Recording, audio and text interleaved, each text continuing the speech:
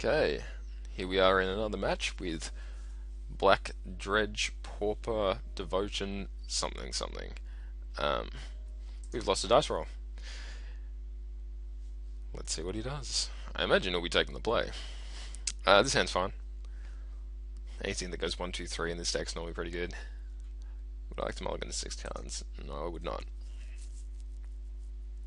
He mulligans to 5, which, because we're such powerful wizards, really.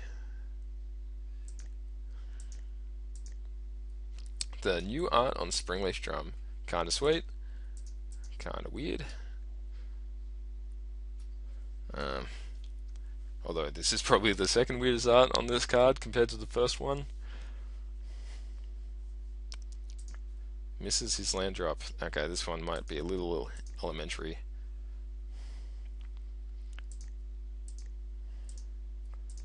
Attack for 1. Sign in Blood. Keep those lands coming.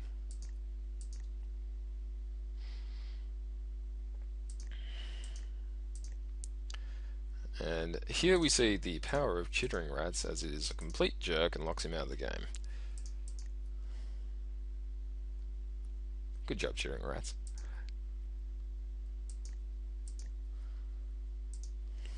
That is why that effect is so much better than having them discard a card. Just get those situations where they're just behind and you just know that they can't draw anything because they're putting something from their hand on top of their deck. Another carrion feeder. Cool. This is going to be an awfully large grey merchant. I'm assuming this is Affinity that we're playing against, by the way, which is one of the top 2 decks in this format, and quite strong, quite fast. It's playing in a Tog and Fling game, mostly, in that it just sacrifices a bunch of artifacts and kills you in one go. Becomes hard to block as well.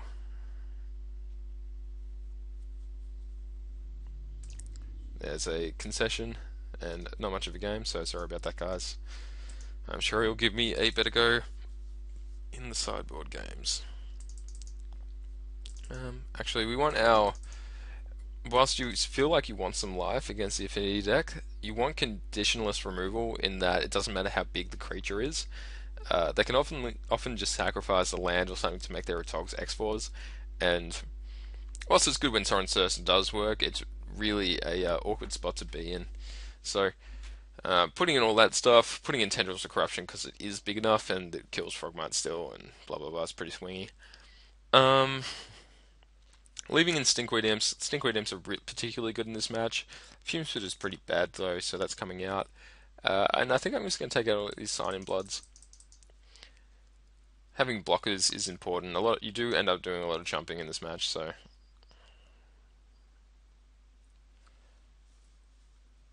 this hand seems sweet. One land away from being extremely, extremely good. Double Obliate. If we ever see a Grey Merchant, it'll be good. If we ever see a Marsh Mist Titan, it'll be almost free. I don't want a mulligan.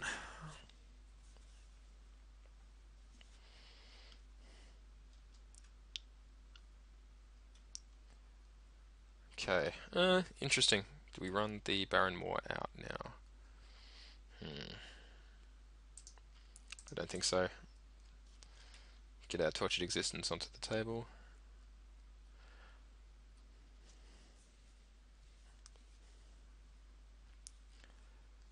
Ica Wellspring. Super sweet card. I'm glad it's getting played in a bunch of formats now. It's getting modern play as well as Pauper play. And a free Frogmite.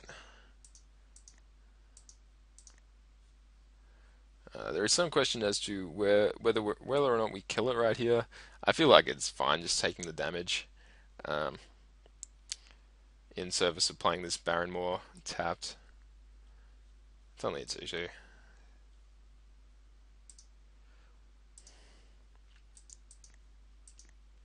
So it's definitely more the Atogs that you're worried about coming from this deck.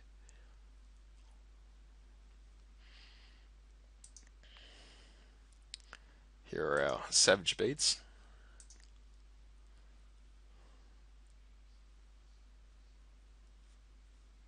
It's also nice to leave something which is a target for tendrils of corruption.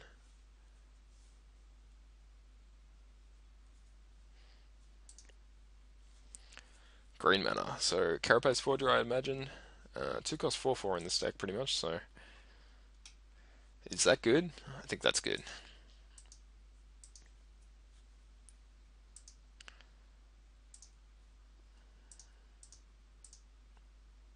And we will obligate to deal with it.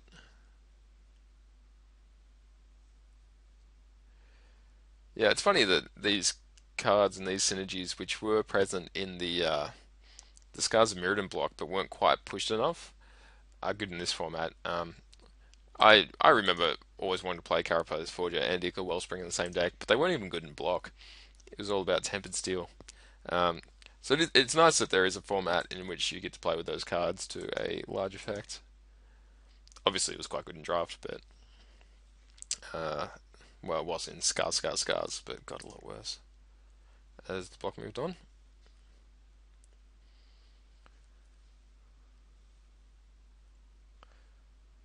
Forecast, possibly the best divination ever.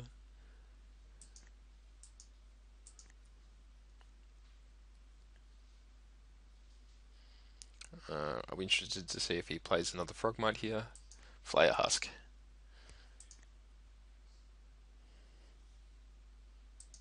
And Springleaf Drum. And a Mirror Enforcer. Obviously one of the reasons to play this deck. Into another Thoughtcast. How's that? 15 cards into his deck already. 5 cards up on us. I think that was after a mole as well. And that's what we're looking for. Grey Merchant to stabilize and drain him out. You do a lot more winning with the drain on Grey Merchant than you would in other decks here. I'm actually just going to victim this Mirror Enforcer now. Get an artifact off the table. Might be worth having a think about killing this germ. It doesn't get an artifact off the table, but I don't know. Could be worth it. Probably blocking the Frogmite's better.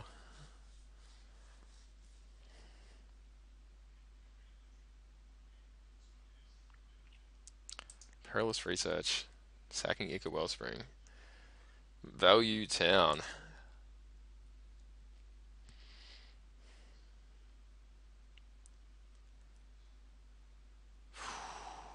Strong draw engine in this deck.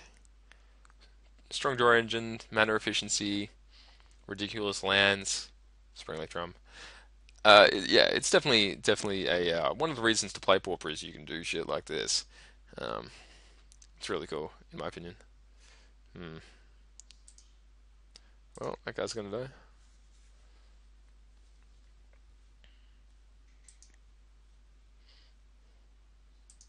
Interestingly enough, doesn't attack with Flare Husk, so I imagine that he has an Atog in hand and wants to cast it second main.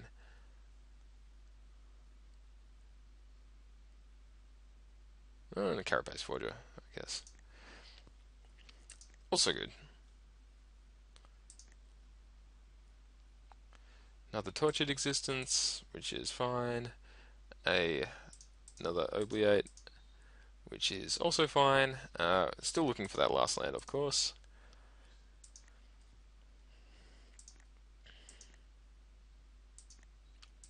Uh, we've had an empty board for most of the game, and he's had, a little bit of power on board early, but honestly, these games aren't about that. You win in one or two swings. Grey Merchant now is what? I have 6 mana symbols on the table, so it'll be drained for 8 when it comes into play. If I can ever chain them together, he's pretty screwed.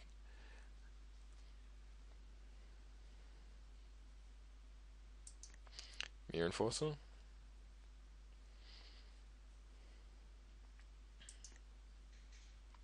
What are you going to sacrifice? Bold Whispers.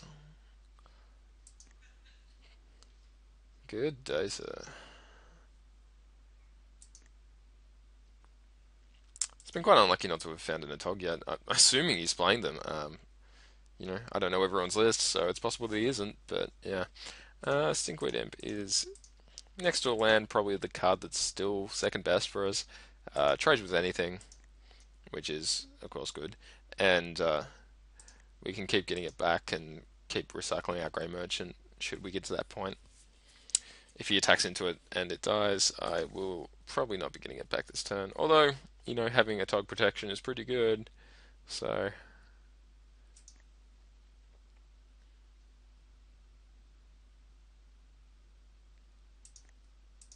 we do need to block here though. Starting to get to the life total that, we could die, so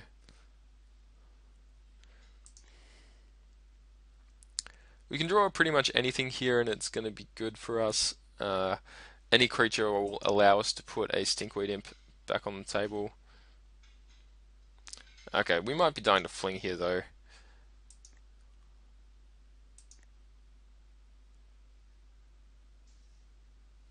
Chromatic Star is the good one of the two. Chromatic Sphere dies when you sacrifice as part of the ability, but Chromatic Sphere cycles just when it dies at all. So if you can sack this out to something, you draw the card either way, and you don't need to activate the ability.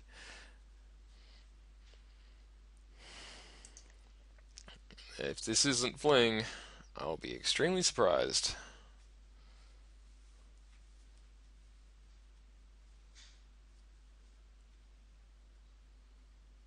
You got me. Alright, cool. A land shot in that game, I think.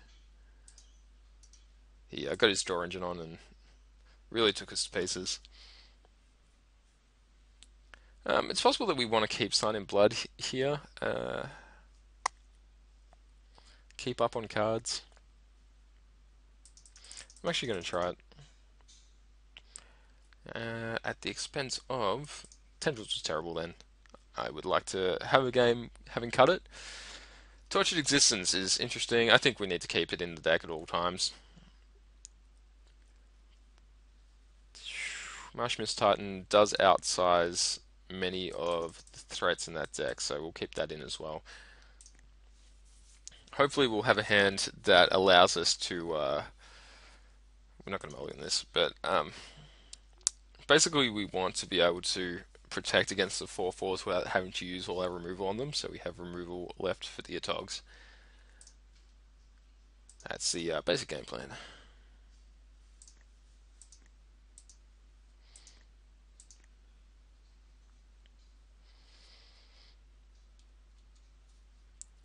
Turn 1 drum.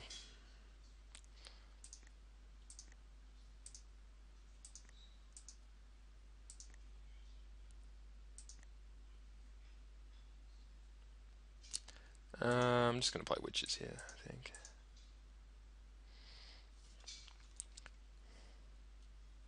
Continue putting as much devotion on the battlefield as possible. There's no need to sign in blood right now. The old 2-cost 4/4 seems good to me.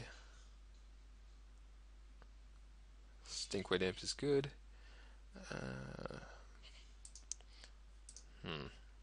I'm going to sign in blood myself, and if we draw a swamp, we can play Carrion Feeder, but we don't, so we're just going to play that. Have to suck up 4 damage this turn, but Doomblade will mean that we don't get combo killed by anything.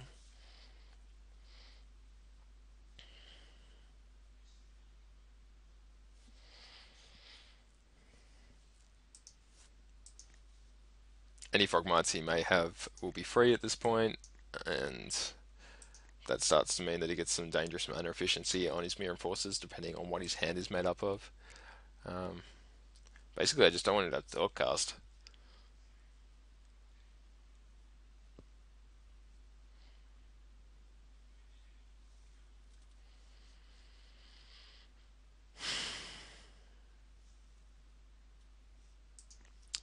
Yeah, Mirror Forcer. See if he taps it with the Springleaf Drum. He does not. Okay. Obliate seems good here. We can't deal with both 4/4s, but we can deal with the untapped one. We want to draw lands and Grey Merchants, but lands first, Grey Merchants seconds, please. Galvanic Blast or something, I imagine.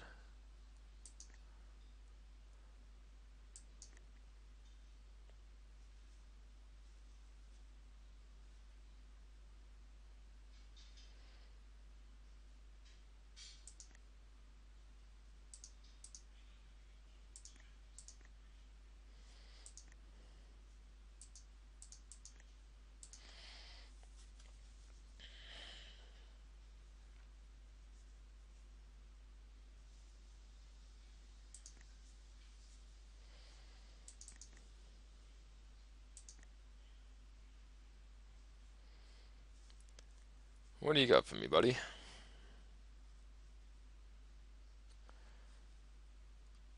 Cycling into red.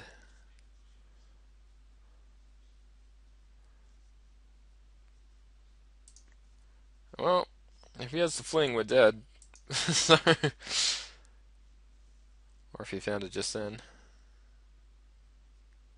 Just another Carapace Forger by the look of it. Just another 2 cost 4/4. Yeah, no big deal. Yeah, it is.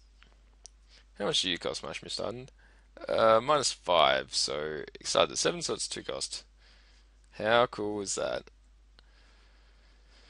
Not a literal question, of course. Some amount. Yeah, 2 cost. I'm still not sure that we can cast it. I imagine our number one priority here will be keeping a some mana up to deal with the Tog. I guess we cast Carrion Feeder. Because why not?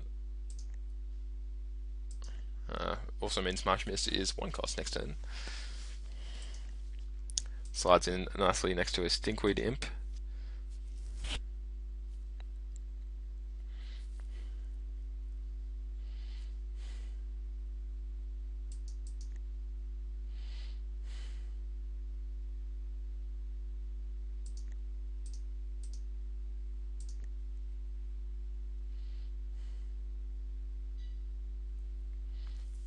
See how greedy he wants to get.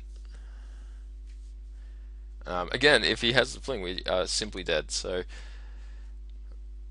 playing around that as much as we can, which is not at all. Having the Marsh Mist next turn, hopefully drawing a swamp, would be excellent. I should have sacrificed that to Carrion Feeder. That's yeah, pretty bad. Imagine you'll get rid of a tree. Yep. Another Carapace Forger. Seems good.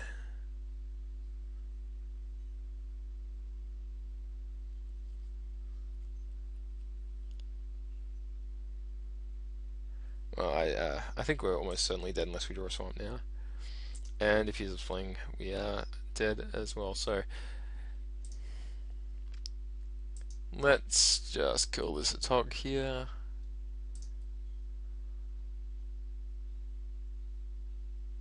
Nope. Okay, well, I don't think that was greedy in that was our only out anyway, so yeah. So I think we were dead either way if we had a fling there, right? Yeah, 4 guys, play Marsh Mist Titan plus Stinkweed, theoretically, if we had that at all. And yeah, I'm going to draw a card. Nah, okay. Well, we lost that one. I think that the Affinity deck is very strong, but the matchup has been good for me in the past. There's been a couple of awkward hands, but obviously, something with this much pressure, such a powerful draw engine, and such high card quality is always going to be difficult. I love playing against this stuff, though. This is part of the reason that Pauper is just a sweet format.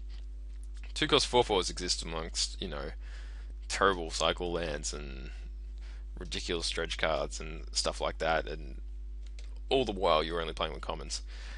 Anyway, we're going to move on to another match. Thanks for watching.